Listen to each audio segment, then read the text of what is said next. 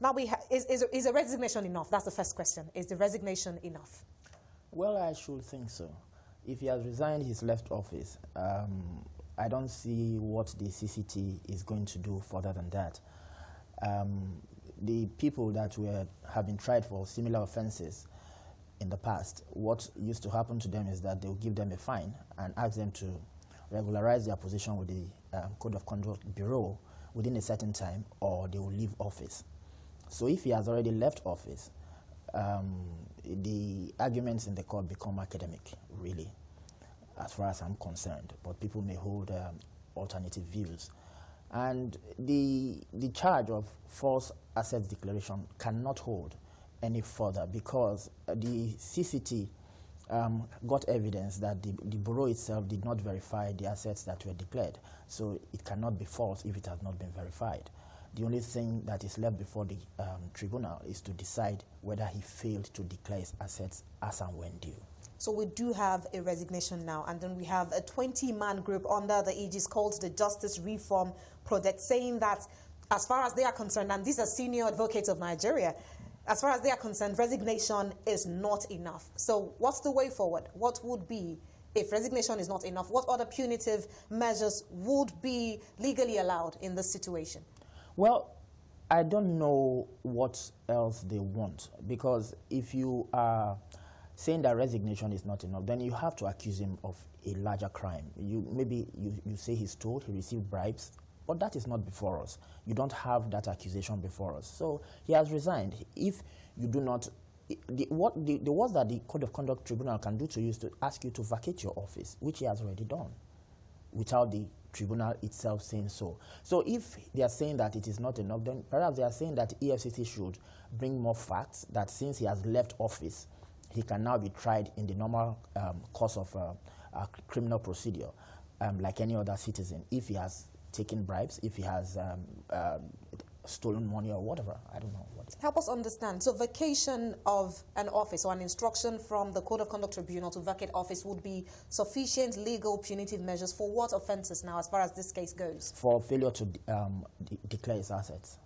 That would be sufficient enough? Yes. Now we have the same Justice Reform Project saying that they are asking, actually, in effect, that the anti-graft exercises should be extended across the judiciary to other judges. You had some thoughts on what the NJC could be recommending or could be recommended to do? Well, yes, there's a lot for the argument to say that there's a lot of corruption within the Nigerian judiciary, and it has to be dealt with if we are going to go forward as a nation. But it has to be done constitutionally. My grouse with the way the CJN was treated is that the Constitution was set aside in dealing with him. Section 292 of the Constitution was not adhered to in dealing with him. And I hope that in the very near future, a court will make a pronouncement on this again. And having said that, the NJC itself has to be up to its duties. They have to act speedily when petitions are brought before them. They have to be decisive, and they have to stop this perception of giving judges a soft landing when they are found guilty of abuse of office. Now, if the judiciary does not cleanse itself, it lends itself to such extrajudicial means and extra constitutional means of cleansing the judiciary of corruption, which is exactly what we have seen with the CJN. Because Section 292 doesn't provide for the CJN to be suspended in the manner that he was suspended. So perhaps the executive was frustrated that the judiciary is not cleansing itself, so they had to take steps, but it's not right. So at that sitting today, whether or not the CJN has resigned, that sitting will hold today as scheduled. What do you anticipate will happen? Well, I cannot preempt the judge because the matter is sub judice, so I have to be careful about what I say. But all I know is that the charge that that is before that the CTC Code of Conduct Tribunal right now is the failure to declare assets, because I know that you cannot prove falsification of assets if you did not verify the assets itself. And the prosecution witness from the Code of Conduct Bureau itself said that they did not verify the assets as declared by the CJN. So that charge fails. Now, while still talking trending legalities within the Nigerian situation at the moment, we have latest from the political front, the flag bearer of the opposition party, People's Democratic Party, Atiku Abubakar, releasing data and saying in effect that according to INEC records, they have a 1 million margin of victory. That's according to the records he has released. Are there legal implications of this release of data?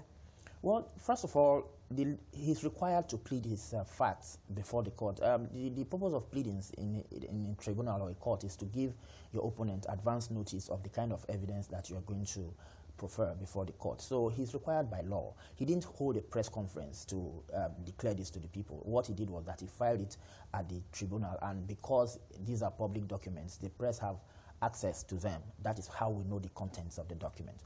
Now, if you're saying that INEC declared a wrong person as the winner of the election, you have to explain to the tribunal the process by which they arrived at the wrong conclusion. That is what Atiku Abubakar is trying to do.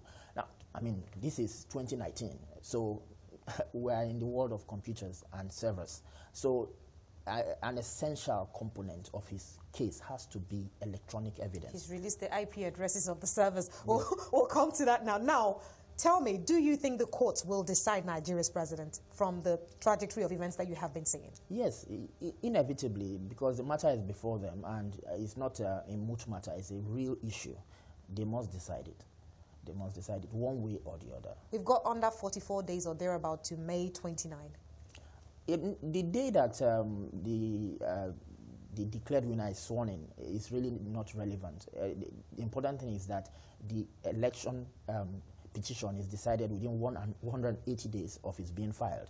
Now, once that is done, whether it's after Buhari is sworn in for a second term, if he's found not to be the proper person, he will vacate office at whenever the tribunal gives his verdict. But if he's found to be the rightful person, he continues. So, but they will decide it. We'll wait to see how that goes. Thank you very much for your time and thoughts.